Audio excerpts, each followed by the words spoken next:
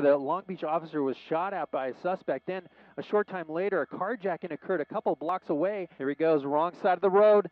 Dangerous situation. Look at the cars diving out of the way.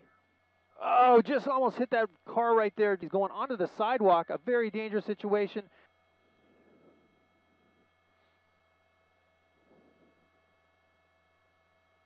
There comes the SWAT team right up against him, right ahead of him. Now he's blocked in. There's no way he's going to escape. He's complying. He's got his hands up. There's 3 dogs.